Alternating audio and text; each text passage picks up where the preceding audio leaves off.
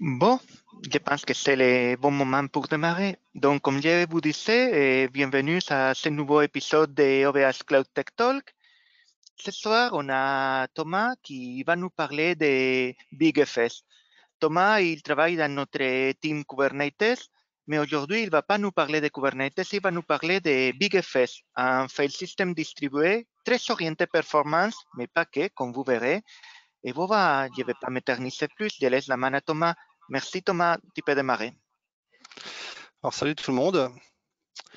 Alors, bon déjà, alors c'est une première pour moi de faire un talk à distance comme ça, donc on verra comment ça se passe. Je vais faire au mieux.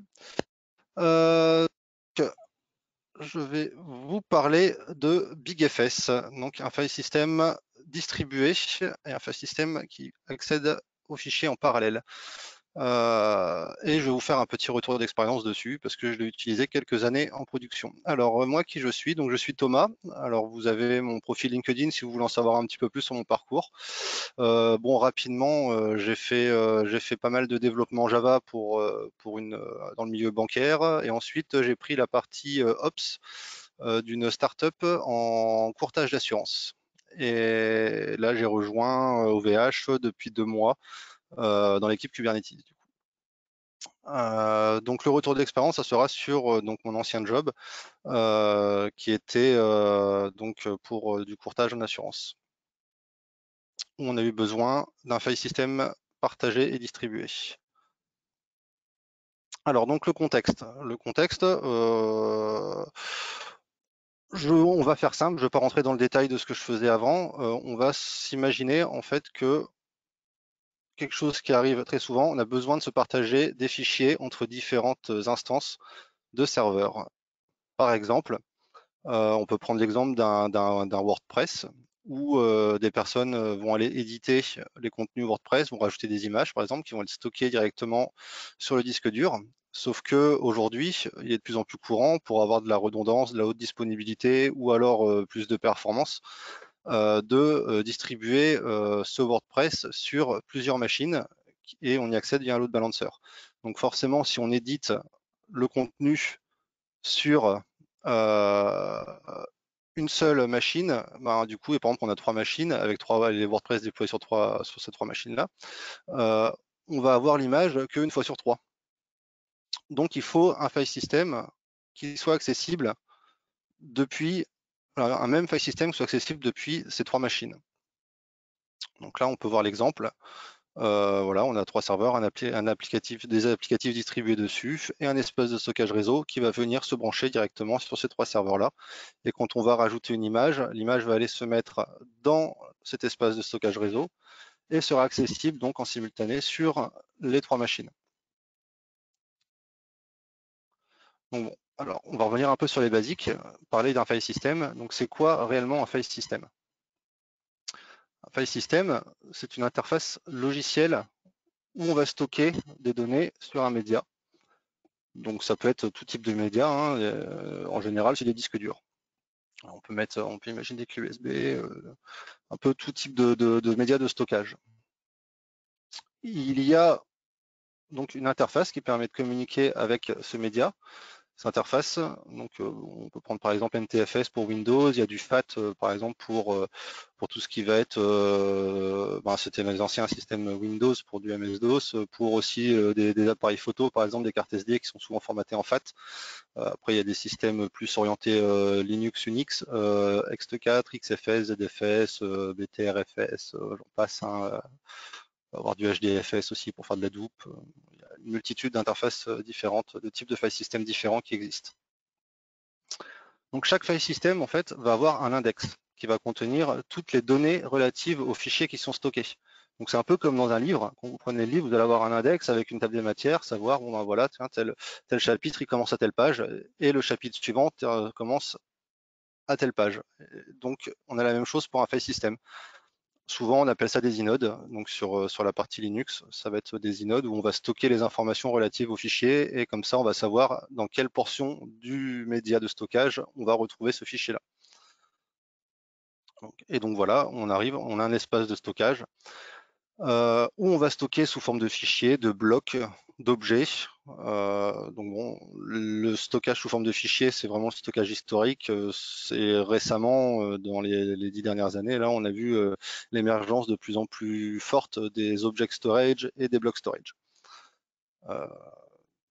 Voilà. Et pour accéder donc à ces interfaces-là, on a besoin d'une API. Donc la plus connue est l'API POSIX. Après, on peut avoir du S3, du Swift pour de l'OpenStack, par exemple, S3 pour l'Amazon Web Storage. Donc moi, je vais me concentrer plus sur POSIX parce que c'est un standard donc Unix qui est très très ancien. Donc c'est ce qui vous permet, par exemple, quand vous faites cd le nom d'un répertoire, de vous déplacer dans ce répertoire. ls pour lister le contenu du répertoire. On peut faire des cp pour copier, mv pour déplacer des fichiers. Et donc ça, en fait, c'est l'API POSIX qui permet d'exécuter toutes ces commandes-là. Donc voilà, maintenant qu'on a un peu remis ce qui se passe dans un file system, alors je vais vous présenter la solution qu'on avait mis pour notre WordPress initialement.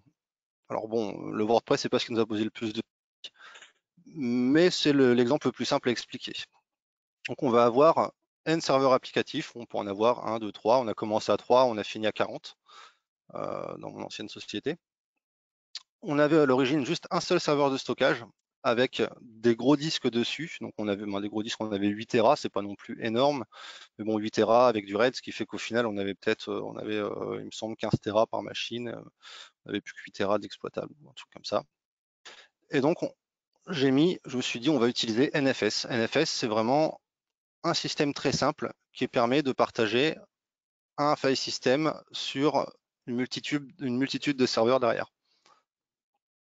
Donc, on avait toujours nos applicatifs distribués, notre serveur NFS qui était monté sur chacun des nœuds dont on disposait.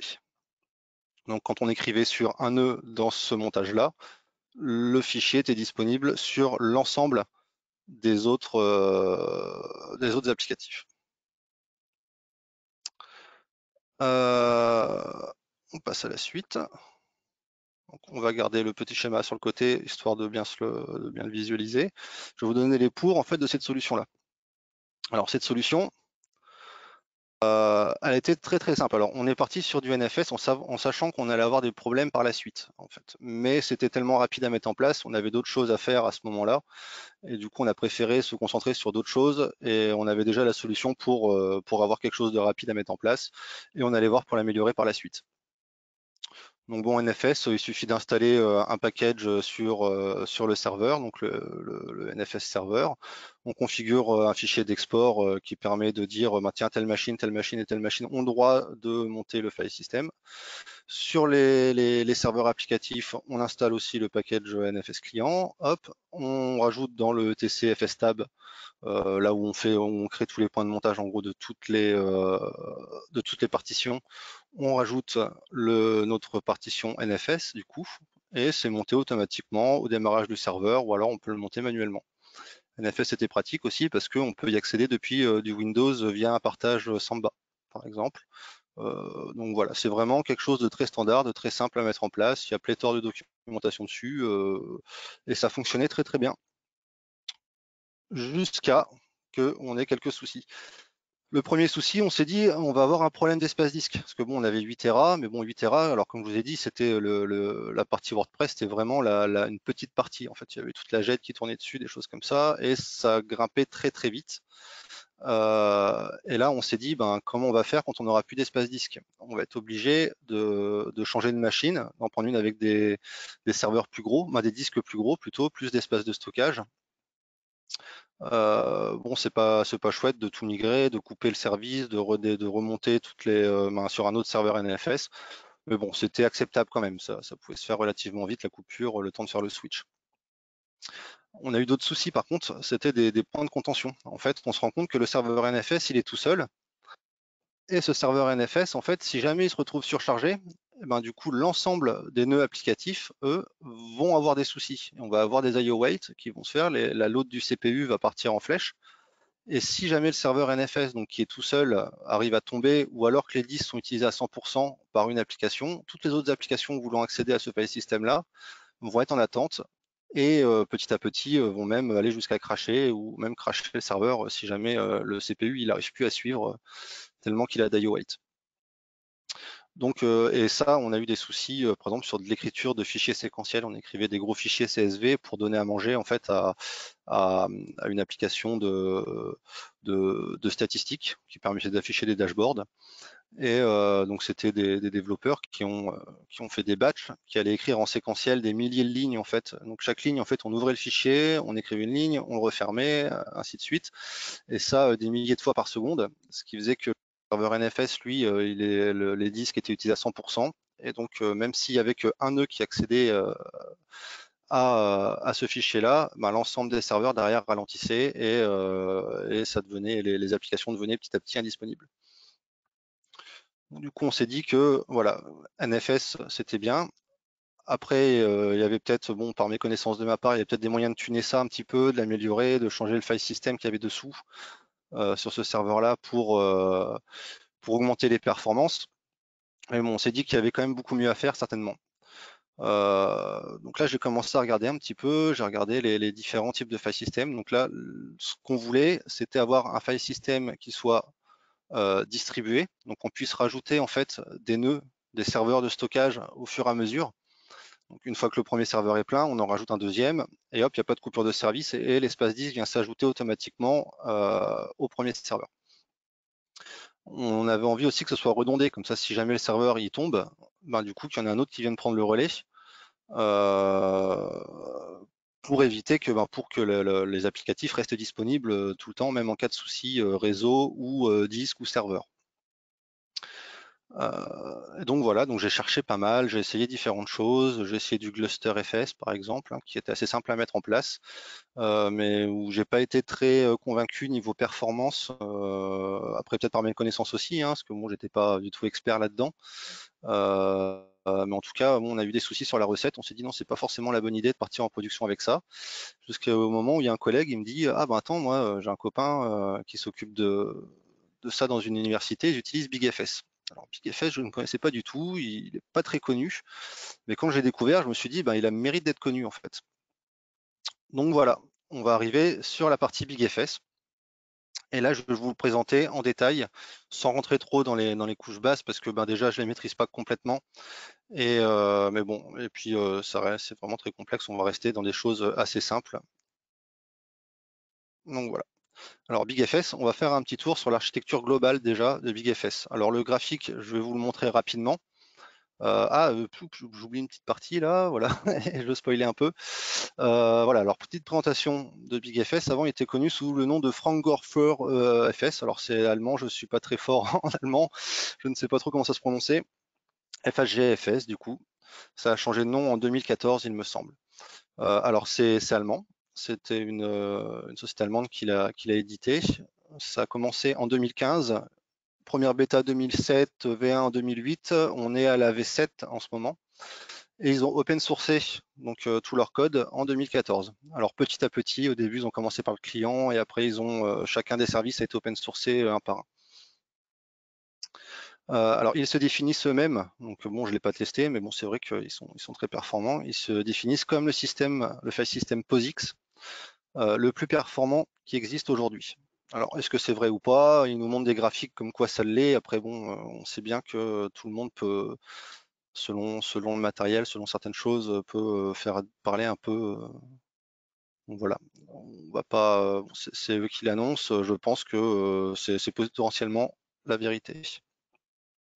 Alors, concernant les licences, la partie cliente est en GPL-v2, donc aucun souci avec ça. Les autres parties, donc plutôt orientées serveur, eux sont sous une licence un peu custom BeeGFS.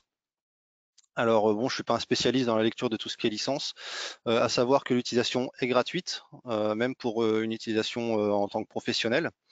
On peut modifier le code tant qu'on ne distribue pas ce code-là à l'extérieur. Donc pour du privé, on peut modifier le code, l'adapter à nos besoins, mais on le garde pour nous. On peut également rendre disponible ce file system à des utilisateurs tant qu'on ne les fait pas payer le file system, d'après ce que j'ai compris. Voilà. donc bon, aucune contre-indication pour l'utiliser en interne, par exemple, dans n'importe quelle société, ou alors faire reposer, voilà, tant qu'on ne fait pas payer le produit BeeGFS en lui-même, on peut faire payer de l'espace de stockage qui repose sur du BeeGFS, des choses comme ça, mais par contre, le produit en lui-même, on ne peut pas le commercialiser, c'est que la société donc de BeeGFS qui s'appelle qui peut le commercialiser et qui commercialise du support en fait uniquement. Donc voilà, alors l'architecture, comme je vous le disais tout à l'heure, on va passer rapidement dessus. Donc on peut voir qu'on va retrouver un peu les différents services qui sont disponibles dans un file system. Donc on va avoir un service de metadata, donc les inodes dont je vous parlais tout à l'heure, un service de stockage.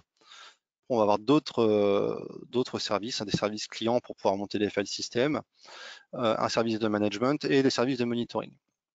Donc voilà, je vais passer rapidement, on va revenir sur ce graphique-là plus tard, mais je vais vous présenter chacun des services un par un, histoire que vous compreniez un peu à quoi ils servent. Alors le service de management, au final, on peut se dire que c'est un peu le PMU du village. C'est là où tout le monde vient se rassembler. Chaque service vient se connecter à ce service de management et c'est lui qui va référencer et qui va permettre à tout le monde de dialoguer entre eux. Donc par exemple, je rajoute un nouveau service de storage. Le service de storage va aller appeler le service de management. Le service de management va le référencer et va donner l'information comme quoi un nouveau service de storage est arrivé à l'ensemble des autres services. Bon, c'est ce que je viens de vous dire. Voilà, le service s'inscrit uniquement auprès du service de management. Alors, il va gérer la disponibilité aussi. Il va pinguer un peu régulièrement et voir l'état de chaque service. Et il va permettre de les déconnecter, par exemple, s'ils vont mal, ou alors si, par exemple, on a un service de storage qui arrive en limite d'espace disque, il va le mettre dans un statut, on va arrêter d'écrire dessus et on va écrire sur les autres services. Voilà. Alors lui, du coup, le service de management, son job, il fait pas grand-chose. Hein. Il va faire un petit ping de temps en temps pour voir si les services sont en vie. Il va garder une sorte de petite base de données pour enregistrer chacun des services où ils se trouvent et comment ils sont accessibles, par quel port, sur quel IP, via quelle interface aussi, réseau. On peut avoir plusieurs interfaces réseau et on peut. Donc voilà. Donc lui, il fait que ça en fait. Il fait rien de spécifique. Donc souvent, il est même mutualisé. En fait, il n'est pas mis sur un serveur à part. Il va être mis sur un même serveur, sur un des serveurs de stockage ou souvent sur un serveur de stockage. Donc il n'est pas utilisé du tout pour l'accès aux données. En fait, le client qui va monter le file system, quand on va vouloir lire par exemple une image, on ne va pas du tout appeler le service de management. Le client, en fait, lui, il va aller appeler de temps en temps le service de management indépendamment des besoins système pour demander, tiens, est-ce qu'il y a eu des changements, est-ce qu'il y a un nouveau nœud qui a été ajouté, est-ce qu'il y en a un qui a été enlevé, est-ce que tout est bien disponible. Mais au moment où on va aller lire un fichier, en aucun cas, il va aller parler avec le service de management. Alors, il va également gérer les quotas utilisateurs. Donc en fait, BeeGFS permet de gérer des quotas, que ce soit en termes d'espace disque, d'utilisation ou même de rate limit, on va dire. On peut dire, bah, tiens, tu as le droit de faire que 10 opérations par seconde sur le file system. C'est lui qui va gérer ça également. Et en fait, il va le gérer d'une manière un peu décentralisée. Il va se prendre les informations sur les quotas de chacun des services que l'utilisateur va utiliser. Il va les regrouper et il va mettre au courant l'ensemble des services en fait de l'état global de l'utilisateur, des quotas utilisateurs et de l'utilisation des utilisateurs. Alors après, du coup, on va passer sur le service de storage. Donc c'est un service très important parce que c'est lui qui va vraiment stocker l'ensemble des données. Donc là-dessus, on va être sur du serveur avec des gros disques SATA en général. Pour avoir de la place. Alors on peut s'en servir sur n'importe quel type de file system tant qu'il est compatible POSIX. Donc en gros, vous allez monter votre petit système en XFS. Donc c'est lui qui est conseillé, ou alors du ZFS, certains l'utilisent pour avoir aussi du RAID logiciel. Donc voilà, tant que le file system, ça peut être du X4, ça peut être tant que c'est un système compatible POSIX, BeeGFS fonctionnera. Il n'a pas besoin de choses particulières. En fait, on installe un OS Linux on installe le package BeeGFS storage et c'est parti. Alors, la force du coup du service de storage, c'est qu'il peut être distribué en fait sur un très grand nombre de nœuds. Donc BeeGFS, ils appellent ça des storage targets. Ils disent qu'on peut monter à plusieurs milliers de nœuds différents, donc plusieurs milliers de storage targets. Et l'avantage en fait, c'est qu'après les clients vont accéder en fait à ces à tous ces nœuds en parallèle. Donc, ce qui fait que plus on aura de nœuds en fait, et plus on aura de performance. Donc voilà, donc du coup, pour pouvoir y accéder en parallèle, en fait, BeeGFS, il va stripper, il va prendre votre image, par exemple, il va la diviser, par exemple, il a 4 storage targets, il va la diviser en 4, et il va stocker du coup un quart d'image sur chacun des serveurs.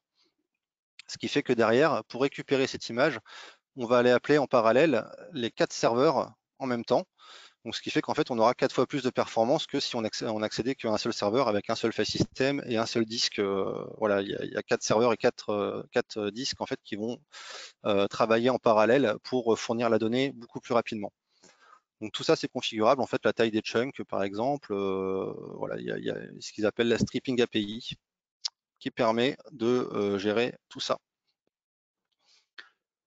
Donc, alors, ce service de storage, il n'a pas besoin, d'un gros CPU. Il a juste besoin de beaucoup de stockage et de beaucoup de RAM. En fait, par défaut, il veut utiliser quasiment 80 à 90% de la RAM disponible du système d'exploitation, parce qu'il va garder en fait toutes les données qui sont utilisées souvent ou les données récentes, il va les garder en cache dans sa RAM. Et il va également mutualiser s'il y a, par exemple, comme je vous ai expliqué tout à l'heure, on va écrire en séquentiel dans un CSV des milliers de lignes d'un coup. Ben, lui, il va attendre en fait qu'on ait fini d'écrire, il va écrire tout ça dans la RAM, et une fois que le fichier, on arrête de travailler dessus, hop, il va le stocker en Filesystem. Ce qui permet de pallier un petit peu aux problèmes de performance qu'on pourrait retrouver sur des disques SATA. Et donc, comme je vous le disais tout à l'heure, plus on aura de nœuds, plus on aura de perf, du coup, parce que forcément, on va accéder à des centaines de serveurs potentiellement, ou même voire des milliers de serveurs en parallèle, qui vont tous travailler en parallèle et ramener les informations aux clients. Ce qui peut limiter, là, derrière, ça sera les performances du réseau, du client. Performance du réseau du client. Donc, pour fonctionner, il a besoin d'un service de metadata. Donc, comme on voyait tout à l'heure, c'est lui qui va stocker toutes les informations sur les fichiers. Donc, à qui appartient le fichier, par exemple, pour les droits d'accès, les ACL, où est-ce qu'il se positionne dans l'arborescence, parce que les fichiers, en fait, quand vous avez une arborescence, donc par exemple home, Thomas, download, ça c'est une information en fait qui est stockée dans les métadatas. Donc voilà, l'arborescence, voilà, il gère les ACL, comme je vous le disais, il gère le stripping. Donc du coup, vu que les fichiers sont divisés en plusieurs chunks pour être mis sur différents serveurs, il faut savoir sur quel serveur aller chercher les différentes parties pour pouvoir les agréger ensuite. Donc du coup, c'est dans les métadatas aussi du fichier en question, on va savoir, ben, tiens, le fichier, il est distribué sur tel storage target, tel autre storage target, et potentiellement encore d'autres. Donc du coup, là, le metadata, il utilise très peu d'espace disque. Donc on peut, alors ils disent qu'avec 512 gigas de données, donc gigas, on parle bien de gigas, c'est pas des terras, on peut stocker 150, on peut stocker les métadatas de plus de 150 millions de fichiers réels. Donc en fait, qu'est-ce qu'il va faire? Il va créer énormément de tout petits fichiers qui contiennent uniquement les informations. Alors même, on peut voir s'il recommande d'utiliser ext4 comme format de fichier, parce que derrière, on peut utiliser des extended attributes, qui fait qu'en fait, il va créer des fichiers qui vont faire 0 byte, mais ça va être uniquement dans l'information de l'inode du file system ext4, en fait, qui va stocker toutes les informations du fichier. Donc ce service de metadata, il a besoin d'avoir une latence très faible. En fait, c'est lui qui va permettre de savoir où aller chercher le fichier, et une fois qu'on sait où aller chercher le fichier, il ne sert plus à rien, jusqu'au moment où on va refermer ce fichier. Donc du coup, il faut avoir une latence très faible pour ensuite pouvoir aller récupérer l'ensemble des données, et après on le ferme. Donc là, on va avoir un besoin de CPU assez costaud et de SSD performant. On continue, donc après, du coup, pour accéder à ce file system BeeGFS, il va falloir un client. Donc pareil, le client, c'est un package disponible sur toutes les distributions Linux. Hein. On fait sur une Debian, on va faire un apt-get install de BeeGFS client, et hop, c'est parti. Il suffit juste de référencer le serveur de management et de dire où est-ce qu'on veut monter les différents file systems disponibles, et il va le faire tout seul. Donc le client, voilà, il permet donc de monter un file system BeeGFS qui sera accessible uniquement via POSIX. Et après, ça reste un file system classique sur votre machine applicative. Vous pourrez faire un export NFS ou SMB si vous avez besoin, par exemple, de le partager avec du Windows. On peut également l'utiliser. Alors, il y a un connecteur Hadoop qui permet de remplacer en fait HDFS par BeeGFS. Alors, bon, j'ai vu que c'était faisable, je l'ai pas testé, je ne sais pas forcément la pertinence de ça, mais en tout cas, savoir que voilà, c'est faisable. Donc, comme je vous le disais, le service client, il va se connecter au management pour découvrir l'ensemble des nodes de storage et des nodes de metadata. Et il permet d'utiliser la clé BeeGFS. Donc, en fait, on va piloter. Donc, si on veut rajouter un nouveau storage target, par exemple, donc un nouveau serveur de storage ou un nouveau serveur de metadata, parce que les metadata aussi sont scalables horizontalement, on peut en rajouter à chaud au fur et à mesure.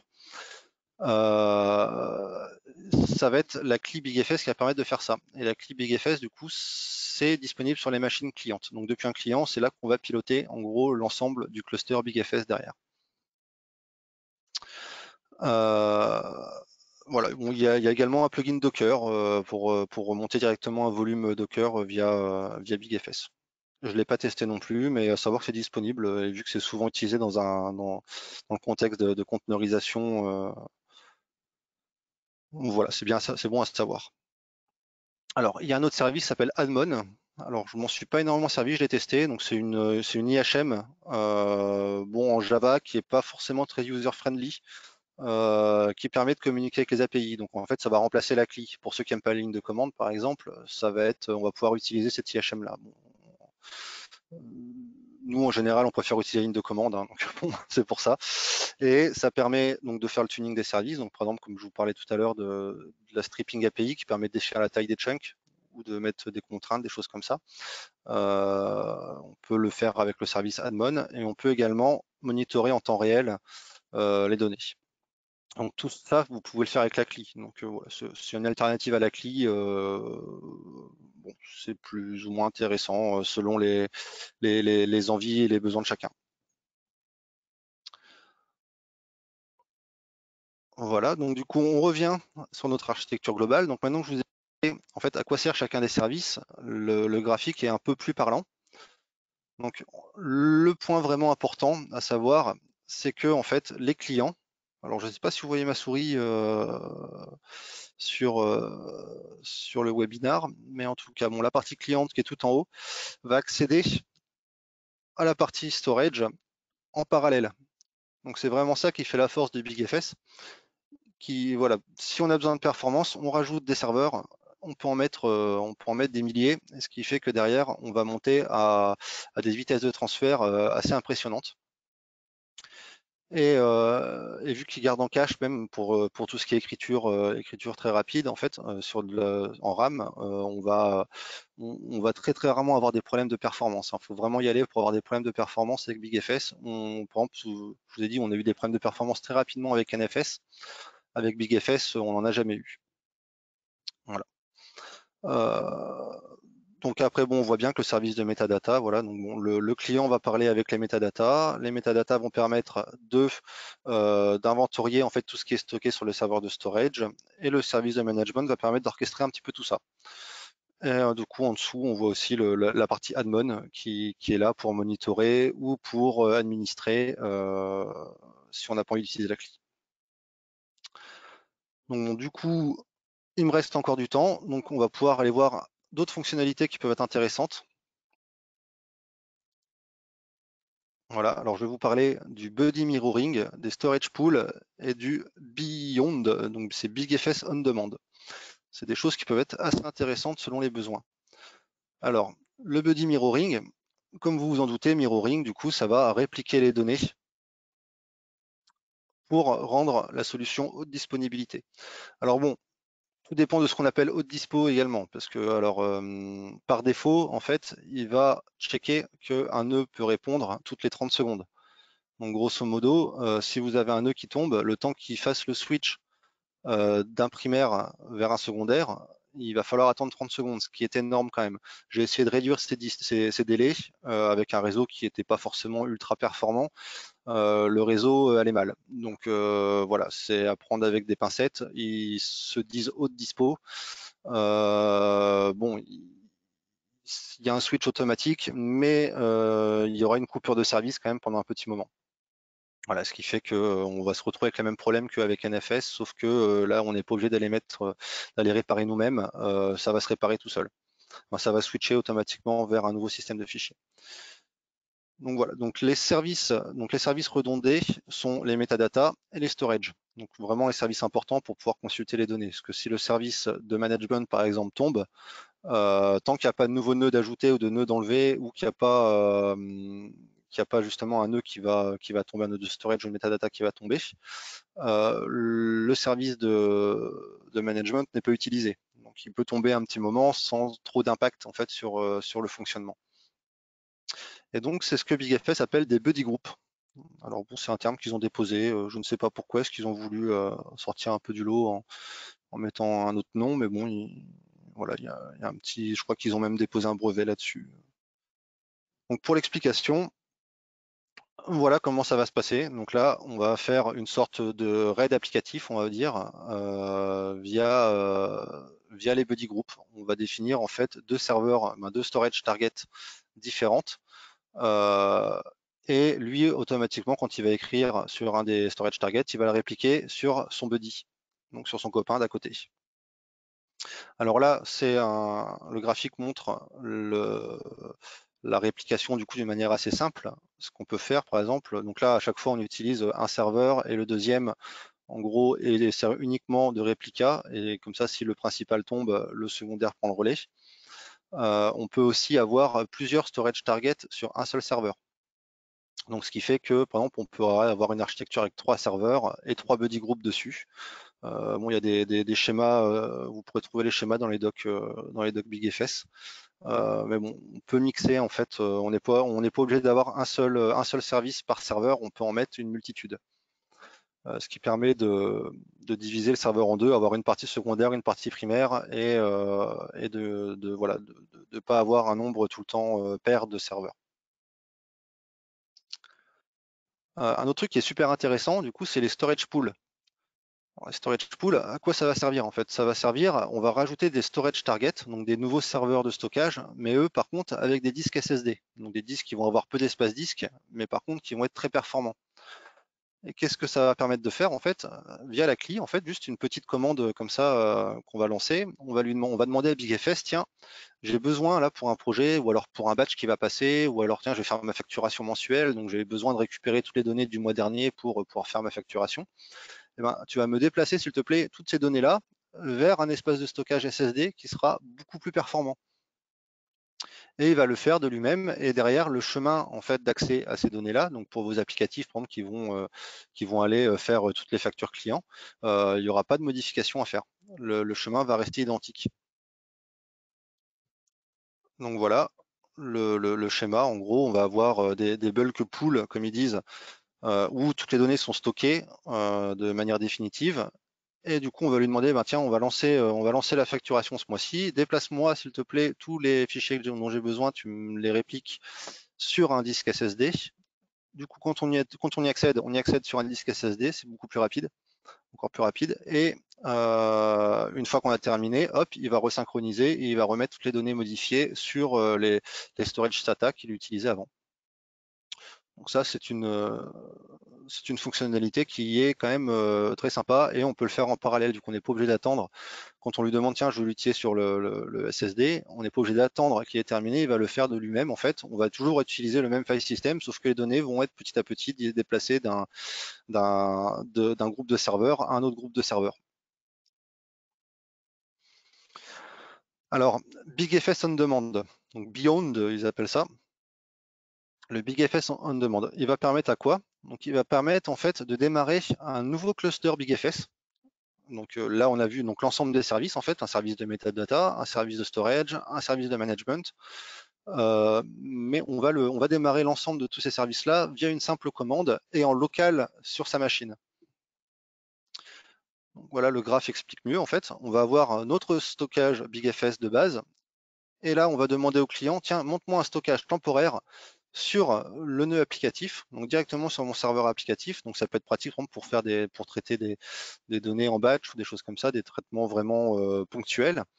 On va monter ce nouveau file system BeeGFS, ce nouveau cluster en fait, juste sur un seul nœud applicatif, qui sera disponible également sur tous les autres nœuds applicatifs.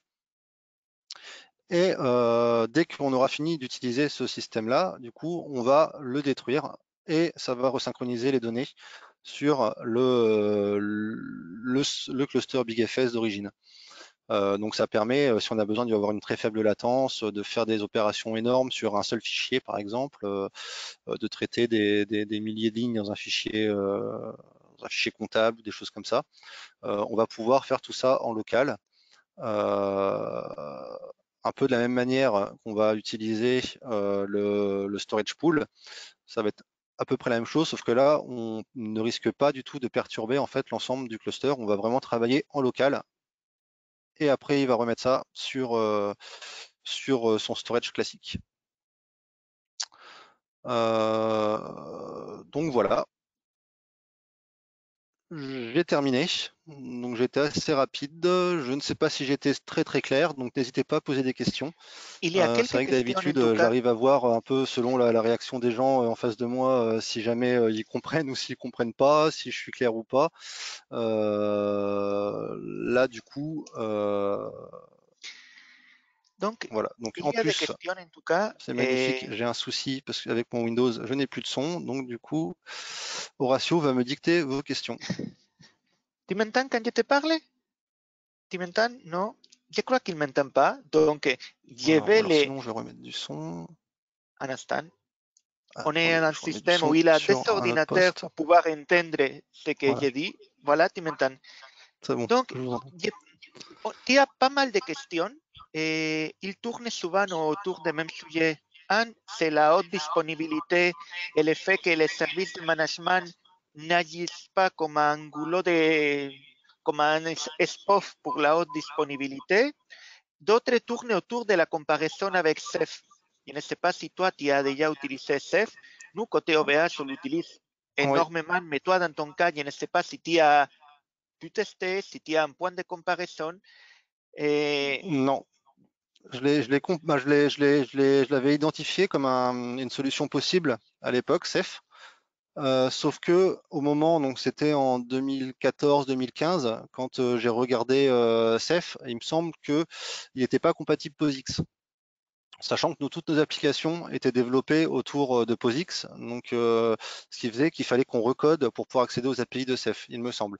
Alors j'avais cru voir qu'il y avait des choses en cours de développement pour justement pouvoir monter un file system POSIX avec Ceph. Mais bon, c'est vrai qu'il répondait vraiment aux besoins Ceph, hormis l'API POSIX qui n'était pas disponible. Ça a peut-être changé aujourd'hui, hein, à voir. en tout cas, vu qu'il y a un intérêt, je vais essayer que pour un de nos prochains Tech Talk, il y a quelqu'un qui nous parle un peu de Ceph et pourquoi pas aussi de Swift. Et comme ça, on fera un tour des différents systèmes de stockage distribués. Et donc, le côté haute disponibilité, achat, Oui. tu as Alors, pu... je peux voir les questions quelque part ou? Si, tu as un panneau à droite sur l'IHM GoToWebinar, tu as un panneau question que tu peux déplier et tu peux même décorréler des panneaux pour lire les questions toi-même. Ça va être plus simple. D'accord. Alors, où Il y a c'est? des gens qui nous demandent effectivement ces futurs talks sur Ceph et Swift. Donc, on va essayer de les mettre en route dans les semaines à venir. Oui, puis je suis sûr, vu que c'est des choses qui sont utilisées chez OVH, je suis sûr qu'il y a des personnes Oui, qui seront il y très a quelques contentes de gens faire en une tête. présentation là-dessus. Voilà, il y a quelques personnes en tête auxquelles je peux aller embêter pour qu'ils fassent un talk. Voilà. Alors, je n'arrive pas à trouver où est-ce que Tu il vois y a les là où il y a questions. les attendees à droite, dans les panneaux où il y a les contrôles, webcam, audio, dashboard et attendees. Tu vois tout ça ou pas du tout maintenant? Oui, il n'y a pas question dans l'avant-dernière? Non. Un instant, je vais essayer de augmenter les privilèges, make organizer. Et maintenant, tu vois un panneau de questions, sinon je vais te les lire une par une. Alors, Bon, je vais te les lire. Première question. Je viens de récupérer le son sur mon... Ouh là là, magnifique. Ok. Première question, as-tu tenté Ceph? Tu as déjà répondu. Deuxième, comment assurer la haute disponibilité des services de management? Alors, il n'y a pas de solution pour l'instant au niveau du service de management. Donc, ce qui peut être, vu que lui, il a besoin de très peu de stockage, en fait, on peut faire des backups très réguliers et si jamais il tombe, ou alors on peut démarrer dans un conteneur, par exemple, sur du Kubernetes et automatiquement, s'il tombe, il va redémarrer. BeeGFS, eux, n'ont pas, en fait, vu que c'est pas un service essentiel, le file system va continuer de tourner en fait sans le management. Bon, au bout d'un certain temps, il va commencer un peu à faire la tête peut-être, mais en tout cas, il y a le temps d'intervenir sans. Voilà, BeeGFS n'a pas prévu, en tout cas pour l'instant, de le redonder celui-ci. D'accord. Et question suivante sur Ceph, donc on la met de côté. Question suivante, les services de metadata ne deviennent-ils pas les bottlenecks de l'infra? Est là encore possible d'avoir de la haute disponibilité sur ces services? Oui, alors du coup, le service de metadata, lui, oui, il est redondé, exactement de la même manière que les services de storage. Il y a juste une petite commande en plus à faire pour les redonder. Et du coup, ils sont aussi distribués. En fait, on peut les scaler horizontalement et y accéder en parallèle également. Donc du coup, ce qui fait que ce n'est pas le bottleneck non plus, parce qu'on peut très bien avoir ce service-là sur une centaine de nœuds différents. Et le client va aller interroger ses 100 nœuds en parallèle. Donc, ce qui fait que si on a un problème de performance sur le service de metadata, on peut en rajouter un deuxième, un troisième, un quatrième pour enlever le point de contention. Ensuite, il y a encore des questions sur Ceph. Une question, ensuite, on te dit très clair, merci. Merci, très bonne présentation. Et Merci. question, côté storage node, est-il possible de dédier des disques SSD au cache ou la RAM est la seule solution? Alors, pas à ma connaissance. Sinon, il faut utiliser donc le storage pool pour avoir une sorte de cache. Donc, toutes les données qu'on va vouloir utiliser intensivement, on va dire. Donc, faire énormément d'écriture séquentielle, par exemple, c'est vraiment l'idée qui me vient en place, que j'ai assez souffert avec NFS là-dessus, sur de l'écriture séquentielle dans des fichiers. On peut aller demander à BeeGFS de les déplacer dans un espace de stockage SSD pour répondre à ce problème-là. Sinon, lui, par défaut, en fait, il a son propre mécanisme de cache en RAM. Et si ce mécanisme-là ne suffit pas ou qu'il n'y a pas assez de RAM sur le serveur pour pouvoir avoir l'ensemble des fichiers qu'on traite, et ben, du coup, à ce moment-là, il faut demander via la CLI de créer un storage pool dans lequel on va aller déplacer les données, donc un storage pool sur des disques SSD sur lesquels on va déplacer les données dessus pour les traiter. Ok, il y a d'autres questions sur Ceph. Et il y a aussi une question sur est-ce que tu as déjà déployé BeeGFS sur Kubernetes? Non, j'avais essayé de le faire. Du coup, avant, moi, quand j'utilisais BeeGFS, je ne travaillais pas encore avec Kubernetes. J'étais avec un des concurrents qui est Docker Swarm.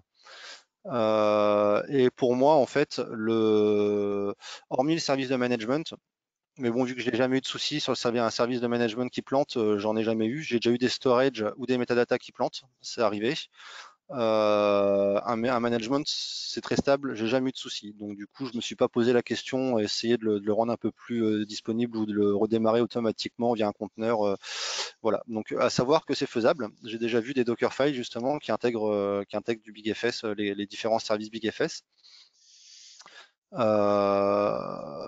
Mais non, je ne l'ai pas. J'ai utilisé ce file system là depuis des conteneurs, donc du coup il y a du montage de volume. Par contre, pour moi, c'était un service qui était vraiment un file system. Pour moi, c'est pas forcément fait pour être conteneurisé. Voilà. voilà, donc ça c'est mon point de vue. Après c'est discutable, en sachant que par contre la configuration est très simple et via un petit template Ansible, quelques rôles Ansible et des template files, vous pouvez vraiment une infra complète BeeGFS très très rapidement et très simplement. Hein. Donc voilà, je suis plutôt, moi j'avais tout automatisé via de l'Ansible. Je pouvais déployer des nouveaux nœuds avec Ansible très facilement. J'ai pas creusé plus que ça sur du conteneur. En tout cas, dans mon expérience, je suis Oh, je vous ai perdu. Mince. Ou alors c'est que Horatio que j'ai perdu? Non, parce que je me vois bouger là, donc c'est que ça marche. Alors je sais pas si vous m'entendez, mais je n'entends plus Horatio.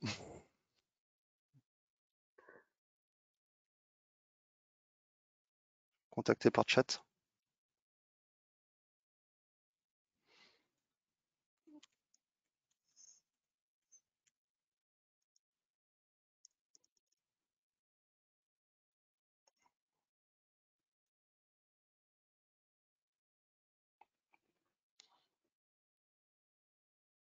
C'est pour tout le monde le bug. Du coup, alors c'est juste pour Horatio ou vous m'entendez toujours? Alors je vois très mal, je vois que la dernière phrase à chaque fois quand vous mettez des questions. C'est juste pour lui. D'accord, on m'entend. Super. Alors du coup, si vous allez doucement, je peux continuer de répondre si vous voulez, mais je vois qu'une question avec l'interface, là, c'est pas. Je vois qu'une seule. Support de l'Erasure Coding. Alors, je vais pas pouvoir vous répondre parce que Erasure Coding, je ne vois pas exactement qu'est-ce que ça signifie.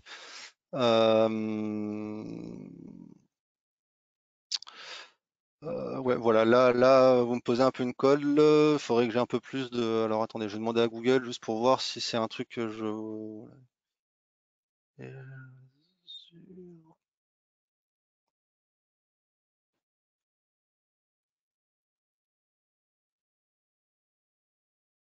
Bon, je vais pas parler de choses que je ne connais pas forcément. C'est pas un terme que je maîtrise. Après, comme je vous l'ai dit, je ne suis pas non plus expert au niveau des file systems ou des choses dans le genre là. C'est juste que j'ai eu tel besoin et ça a répondu à mon besoin. Et BeeGFS, du coup, est une solution que j'ai trouvée vraiment simple d'utilisation au début et très performante. Et donc, du coup, voilà, je préfère dire que je ne sais pas répondre plutôt que de risquer de dire des bêtises.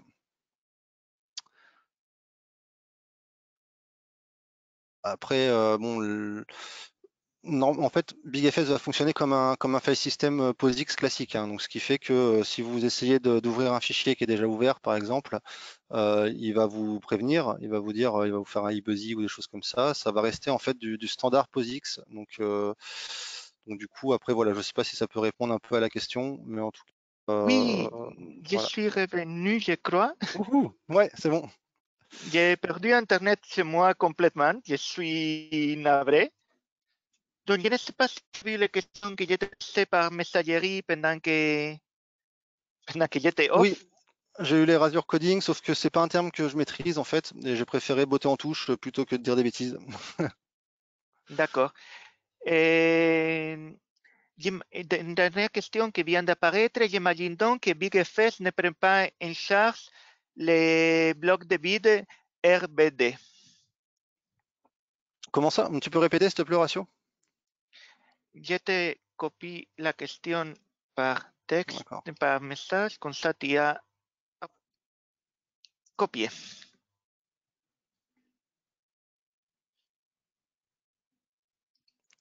Alors, je sais qu'il y a des choses, en fait, ils supportent des blocs device pour la simple et bonne raison qu'en fait, il est disponible chez Amazon et il utilise en fait, il utilise comme back-end derrière, comme espace de stockage un bloc, un système de stockage en bloc. Donc, je sais que c'est faisable. Après, ils le disent pas officiellement sur leur doc. Eux, ils se basent vraiment sur du standard POSIX derrière. Donc, bon, il doit y avoir des choses, pour utiliser du block device. En tout cas, moi, je l'ai pas essayé. C'est possible, hein, parce qu'ils le font chez Amazon. Ça, je le sais. J'ai vu une doc là-dessus.